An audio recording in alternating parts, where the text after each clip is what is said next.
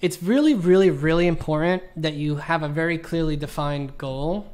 Hmm. And if you don't yet, it's important that you taste and take the time to figure that out.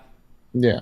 The sooner that your target is crystal, crystal, crystal clear, the easier everything else becomes, because making judgment calls is super easy. Am I heading closer or further from X thing? Hmm. Okay, and a lot of people around your age have an issue with saying yes to everything. And I understand that, but you kind of have to make sure that you understand the purpose for it. So, for example, you could take a PA or a grip job and be down because you're like, the contacts that I make there in the future can help me with my gaffing and cinematography career. Let's say you want to be a DP. You have those roots, obviously. Number one, you're going to have to get good and learn the skills.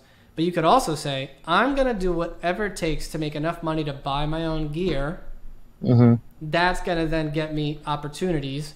And you don't even have to work in film to do that. Right? That opens up the whole gate.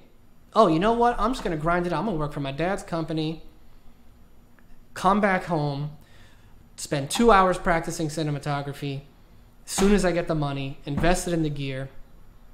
But you're going to need the opportunity. So it's all going to be networking until you get that gear. You're never going to ask for anything. You're just going to give, give, give. Then you get the money, you get the gear, then you start to ask. But obviously you're asking with a lot more value to give somebody. See, there's so many ways to get to the end path, but as long as it's clearly defined.